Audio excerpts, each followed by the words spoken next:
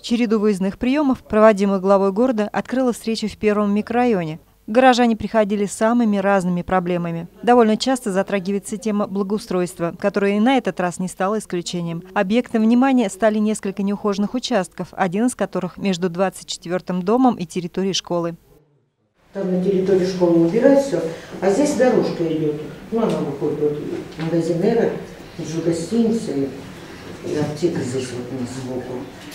Там в течение вот уже последних 4 года, это точно, 3 точно. Эта дорожка никогда не убирается.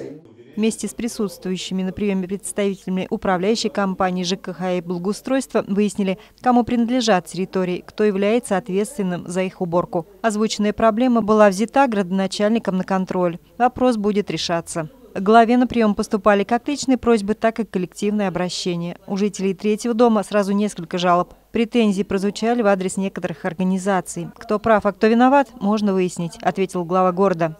Я считаю, что мы любую проблему должны решать вместе. Если было заложено в производство работ именно оштукатуривание, очистка и покраска, они должны это сделать.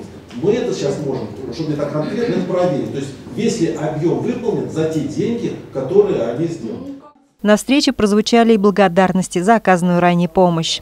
Там все скопано, все ухожено, сейчас даже вот смотрится. Я правильно понимаю, мы те обещания, которые давали, наши коллеги все выполнили? Да, все. Потому что мне отчитались, что все мы там сделали. Жительница микрорайона Молодежный, которая организовала возле своего дома огромную клумбу, поделилась, что вместе с соседями высадили еще и рябиновую аллею. Есть желание разводить цветники и дальше, поэтому, если возможно, попросила помочь с рассадой. Непростые жизненные ситуации, проблемы личного характера и многое другое было озвучено главе города на выездном приеме. Владиславом Денисовым были даны поручения, исполнение которых находится на личном контроле градоначальника. Ирина Мерзлякова, Виктор Викторов, Александр Трегубов. Наш город.